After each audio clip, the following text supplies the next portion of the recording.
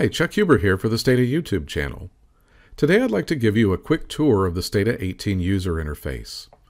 Stata's interface has an intuitive, user-friendly design that allows new users to quickly learn how to accomplish sophisticated data management, graphical, reporting, and statistical tasks. There are three ways to interact with Stata: the menu system and dialog boxes, the command window, and the do file editor. The easiest to use in the beginning is the menu system and dialog boxes. The menus are organized in a logical way to help you find the tools you need, and the dialog boxes allow you to select the options that are available for a particular task. If you would like to learn more about a command, you can click the question mark at the bottom of any dialog box, and it will take you to the help file for that command.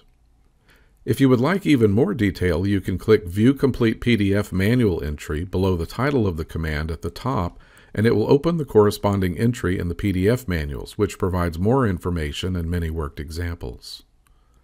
When we click OK or Submit, the dialog box will create the command for us, which lets us learn the new syntax quickly and easily. Once you are familiar with Stata's syntax, you may find it faster to type commands directly in the command window. And eventually you may want to collect your commands in batch files, which can be written and edited in Stata's do file editor. You can access the editor by clicking the New Do File Editor icon on the toolbar. Here you can add comments and save your commands so that you can replicate your tasks later. Once you give Stata a command, the output is displayed in the results window in the center of the screen. We can also send our results to a log file by clicking File, Log, and Begin. You can see a list of the commands you have run in the history window, and you can rerun a command by double-clicking it. You can also scroll through the commands in the command window by pressing the page up or page down keys, and you can even hold the Control key, select a group of commands, right-click and select Send to Do File Editor. You can import data that have been stored in a wide variety of formats, or you can open Stata datasets. After you import or open a dataset, the names of the variables will appear in the Variables window, and if you select a variable, you can view or edit its properties in the Properties window below. You can view the data by clicking one of the data editor icons on the toolbar.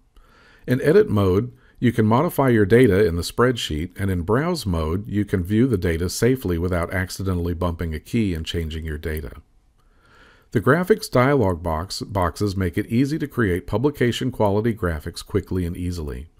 After you create a graph, you can click the Graph Editor icon on the toolbar and add text, lines, as well as edit other attributes such as titles and colors.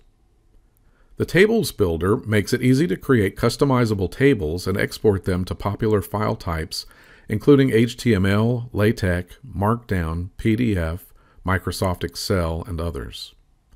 If you need help learning about a topic, you can click Help and search for topics.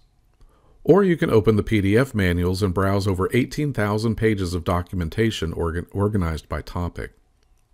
If you would like to learn more about Stata or download any of our manuals, you can visit our website at stata.com. I hope this was helpful. Thanks for stopping by.